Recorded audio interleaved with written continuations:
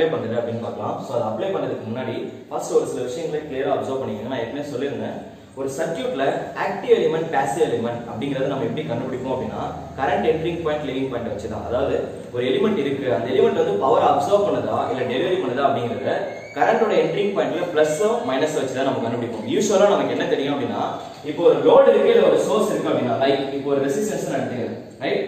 Resistance அப்படிங்கிறது எப்பவுமே ஒரு பாசிவ் எலிமெண்ட் தான். பாசிவ் எலிமெண்ட் அப்படினா it is always observing the power. Inductor, capacitor எல்லாமே வந்து பவர் எப்பவுமே அப்சர்வ் தான் பண்ணுவாங்க. So what do we mean? இப்போ இந்த ரெசிஸ்டன்ஸ்ல கரண்டோட டைரக்ஷன் மட்டும் கொடுத்திருக்காங்க 2 ஆம்பியர் அப்படினு சொல்லிட்டு.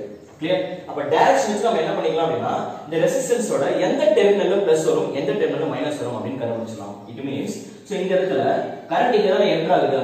இது பாசிவ் எலிமெண்டா இருந்தா current entering point plus leaving point is minus. Suppose இதே வந்து இது ஒரு சோர்ஸா இருக்கு அப்படினு வெச்சுக்கோங்க. சோர்ஸ் அப்படினா ஒரு வோல்டேஜ் சோர்ஸ். இப்போ வோல்டேஜ் சோர்ஸ்ல வந்து என்ன கொடுத்திருக்காங்க அப்படினா, இது மைனஸ் இது பிளஸ் னு கொடுத்துட்டு இத 10 வோல்டேஜ் அப்படி ரெப்ரசன்ட் பண்ணிருக்காங்க. ஆனா क्वेश्चनல என்ன சொல்லிட்டாங்கன்னா, இது வந்து ஒரு சோர்ஸ் ஆக்ட் ஆகுது அப்படினு சொல்லிட்டாங்க. நம்ம இன்னொரு விஷயம் ஞாபகம் வச்சுக்கணும், இந்த மாதிரி கொடுத்திருக்க சர்க்கிள்ல கொடுத்துட்டாங்க அது எப்பவுமே வந்து பவர் டெலிவரி பண்ணிட்டே இருக்காது. அது வந்து நம்ம எதை வச்சு ப்ரெடிக்ட் பண்ணோம் அப்படினா டைரக்ஷன் ஆஃப் தி கரண்ட் வச்சு தான் ப்ரெடிக்ட் பண்ணனும், ரைட்? சோ இப்போ இந்த சோர்ஸ்க்கு கரண்ட் வந்து இப்படி கொடுத்துட்டாங்கன்னு வெச்சுக்கோங்க. கரண்ட் இப்படி கொடுத்துட்டாங்க அப்படினா கரண்ட் என்ட்ரிங் பாயிண்ட் மைனஸ். இப்போ கரண்ட் வெளியில போற பாயிண்ட் என்னது? பிளஸ். சோ ஒரு எலிமெண்ட்ல கரண்ட் என்டர் ஆகிற பாயிண்ட் பிளஸ்ஸா இருக்கு, சாரி மைனஸா இருக்கு, வெளியில போகிற பாயிண்ட் வந்து பிளஸ்ஸா இருந்தது அப்படினா அது வந்து சோர்ஸ் ஆக்ட் ஆகும்.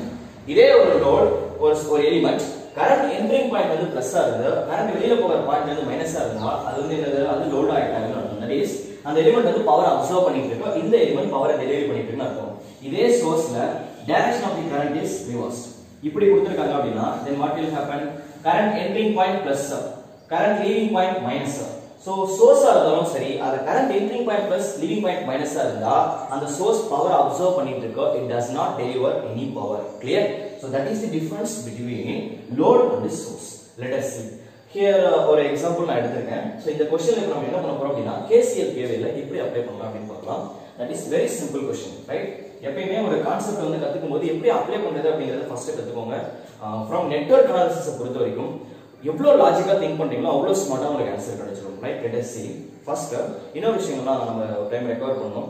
ஒரு சீரியஸ் சர்க்யூட் அப்படினா சீரியஸ் அப்படினா ஒரு லூப். இப்போ இந்த மாதிரி ஒரு லூப் இருக்கு அப்படினா இந்த என்டையர் லூப்லயும் யார் வந்து சேமா இருப்பா? Current is remains same.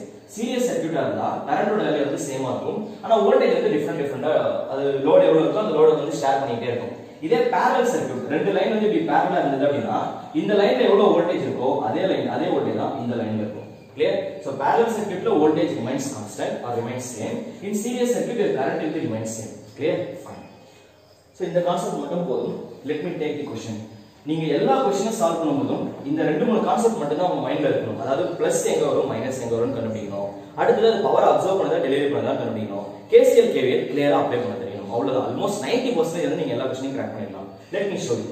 இந்த क्वेश्चन எடுத்துக்கலாம். एक्चुअली என்ன கொடுத்திருக்காங்கன்னா क्वेश्चन என்ன அப்படினா இந்த வேல்யூ வோல்டேஜோட வேல்யூவும் கரண்டோட வேல்யூவும் என்ன அப்படினு கேட்டாங்க. now let me ask you a question. இது சோர்ஸ் ஆக்ட் ஆயிட்டு இருக்கா இல்ல லோட் ஆக்ட் ஆயிட்டு இருக்கா? எப்படி கண்டுபிடிப்பீங்க?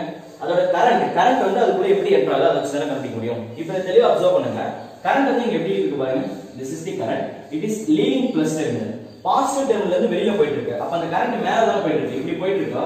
அப்ப என்ட்ரிங் பாயிண்ட் இங்க என்ன இருக்கு? Minus, leaving point plus. ஒரு எலிமெண்ட் குள்ள கரண்ட் என்டர் ஆகுற பாயிண்ட் மைனஸா இருந்தா அது என்ன ஆக்ட் ஆகும்? obviously it will act as a source. clear? okay. ஜெனரலா ரெசிஸ்டன்ஸ் எல்லாமே என்ன ஆக்ட் ஆகும்? அது எப்பவுமே லோட் தான். ரெசிஸ்டன்ஸ், இண்டக்டர், கெபாசிட்டர் வந்து எப்பவுமே லோட் தான் ஆக்ட் ஆகும், ரைட்? சோ இங்க ஜெனரலா, ரைட்? சோ அப்ப இங்க என்ன நடக்கும் அப்படினா ஒரு ரெசிஸ்டன்ஸ் எடுத்துக்கலாம் அப்படினா கரண்ட் என்ட்ரிங் பாயிண்ட் அப்ப என்ன இருக்கும்? அது லோடா தான் ஆக்ட் ஆக போகுது. அப்ப பவர் அப்சர்வ் பண்ணும். அப்ப current entering point plus leaving point is minus. Clear?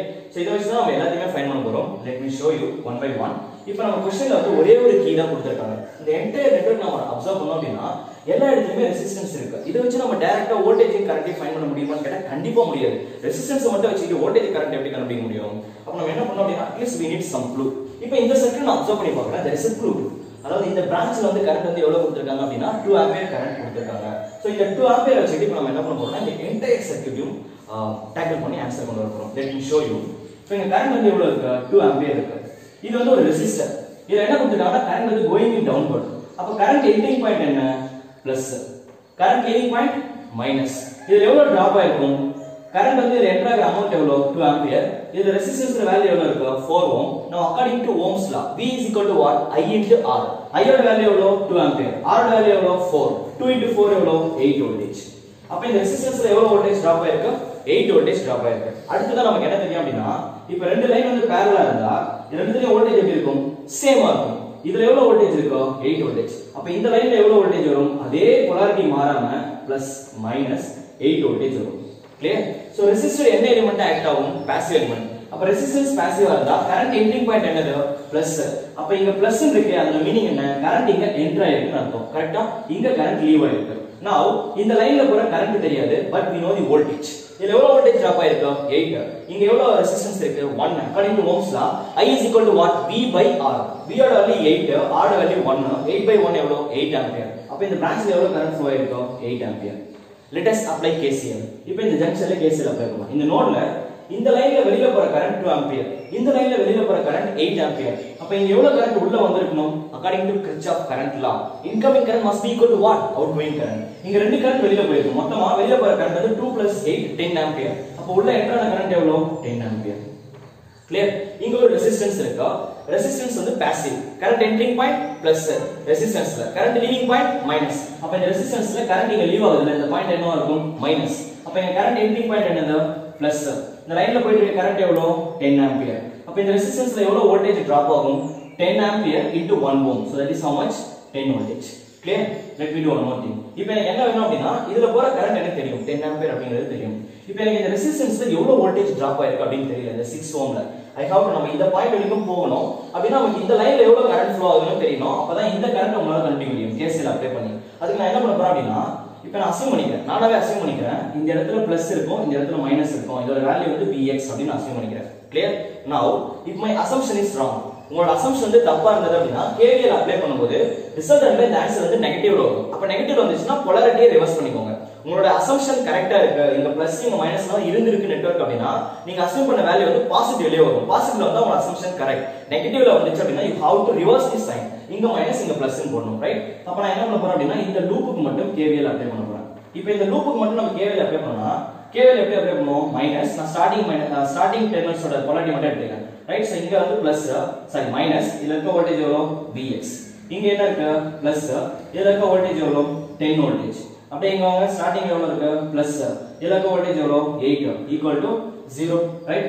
now what is value of Vx? Vx equal to 18 voltage. Right? Vx வந்து எனக்கு பாசிட்டிவா தான் வந்திருக்கு. இப்போ ரெடியூஸ் பண்ணீங்கன்னா Vx எவ்வளவு வருது +18 +18 அப்படினா அப்ப நம்ம அசம்ப்ஷன் கரெக்ட். அப்ப அசம்ப்ஷன் கரெக்ட் அப்படினா இப்போ இந்த ரெசிஸ்டன்ஸ் தானே, ரெசிஸ்டன்ஸ்ல கரண்ட் என்ட்ரிங் பாயிண்ட் என்னது பிளஸ், லீவிங் பாயிண்ட் மைனஸ். அப்ப இந்த பிளஸ் மைனஸ் இங்க இருக்குல, இத வச்சு நம்ம என்ன பண்ணிக்கலாம் கரண்ட் வந்து இங்க தான் என்டர் ஆயிருக்கு. ஏனா என்ட்ரிங் பாயிண்ட்ல பிளஸ் வரணும் ரெசிஸ்டருக்கு, லீவிங் பாயிண்ட்ல minus. Fine, everything is perfect. Vx ஓட வேல்யூ எவ்வளவு 18 வோல்டேஜ், ரைட்? now இதுல டிராப் ஆயிருக்க வோல்டேஜ் நமக்கு தெரியும், இதுல இருக்க ரெசிஸ்டன்ஸ்ல வேல்யூ தெரியும். அந்த லைன்ல எவ்வளவு கரண்ட் ஃப்ளோ ஆகும் 18/6 3 ஆம்பியர் கரண்ட், ரைட்? சோ இப்போ இதுல என்டர் ஆகிற கரண்ட் 3 ஆம்பியர். now இப்போ இந்த இடத்துல KCL அப்ளை பண்ணலாமா? அகைன் KCL அப்ளை பண்ணோம் அப்படினா வெளியில போற கரண்ட் எவ்வளவு இங்க 10 ஆம்பியர். இந்த லைன்லயும் வெளியில தான் போயிருக்கு 3 ஆம்பியர். அப்ப இதுல எவ்வளவு கரண்ட் என்டர் ஆயிருக்கு according to KCL incoming current must be equal to what outgoing current. so incoming current எவ்வளவு இங்க outgoing 3 plus 10 13 ஆம்பியர். அப்ப incoming current must be என்ன வந்திருக்கணும் 13 ஆம்பியரா இருந்திருக்கணும். clear? now இப்போ கடைசியா இந்த லைனை கண்டுபிடிங்க. இந்த சோர்ஸ் வந்து B, இதுல லைன்ல எவ்வளவு கரண்ட் ஃப்ளோ ஆயிருக்கு 13 ஆம்பியர். கரண்டோட டைரக்ஷன் ஏற்கனவே அவங்க கொடுத்திருந்தாங்க, நமக்கு அதான் வந்திருக்கு, ரைட்? சோ ரெசிஸ்டர் தானே, current entering point plus leaving point is minus. Exactly correct. இப்போ எவ்வளவு வோல்டேஜ் டிராப் ஆகும் இந்த லைன்ல எவ்வளவு கரண்ட் ஃப்ளோ ஆயிருக்கு 13. இங்க ரெசிஸ்டன்ஸ் எவ்வளவு இருக்கு 1 ohm. சோ 13 into 1 எவ்வளவு 13 வோல்டேஜ். கிளியர்? இப்போ நம்ம கரண்ட் கண்டுபிடிச்சாச்சு. क्वेश्चनல என்ன கேட்டிருந்தாங்க ஃபர்ஸ்ட் இந்த கரண்டோட வேல்யூ என்னன்னு கேட்டிருந்தாங்க. இந்த லைன்ல எவ்வளவு வந்திருக்கு 13 ampere. So the value of I is equal to 13 ampere. Second question சோர்ஸோட voltage எவ்வளவுன்னு கேட்டிருந்தாங்க, ரைட்? சோர்ஸ்க்கு போலாரிட்டி கொடுத்திருந்தாங்க இல்லையா, this is minus this is plus. இப்போ நமக்கு என்ன தெரியும்னா இதுல எவ்வளவு டிராப் ஆயிருக்குன்னு தெரியும், இதுல டிராப் ஆயிருக்கு எவ்வளவுன்னு தெரியும். இப்போ இந்த லைனுக்கு நீங்க KVL அப்ளை பண்ணுங்க. KVL அப்ளை பண்ணீங்கன்னா மைனஸ் இங்க இருக்க வோல்டேஜ் B தெரியாது, ஸ்டார்டிங் மைனஸ் எடுத்தீங்கன்னா நான் என்ன சொன்னேன் KVL அப்ளை பண்ணும்போது ஒண்ணு நீங்க ஸ்டார்டிங் போலாரிட்டி எடுத்தீங்கன்னா எல்லாத்துலயுமே ஸ்டார்டிங் எடுக்கணும், இதுல லீவிங் போலாரிட்டி எடுத்தீங்கன்னா எல்லாத்துலயுமே லீவிங் பாயிண்ட்ல என்ன சைன் இருக்கோ அதை எடுக்கணும். கிளியர்? சோ இங்க நான் ஸ்டார்டிங் எடுத்துக்கேன் மைனஸ் B, அப்ப இங்கேயும் ஸ்டார்டிங் தான் பிளஸ் 13, இங்கேயும் ஸ்டார்டிங் தான் பிளஸ் 18 equal to 0. 18 plus 13 எவ்வளவு 31, right? இத அப்படியே அந்த பக்கம் பாஸ் பண்ணீங்கன்னா so B is equal to 31 plus 31 voltage. Clear? So what is the conclusion? So the correct answer for this question is voltage is 31 volt. Current is how much? 13 ampere. That is how we are applying KCL and KVL. So thanks for watching our videos. Thank you all.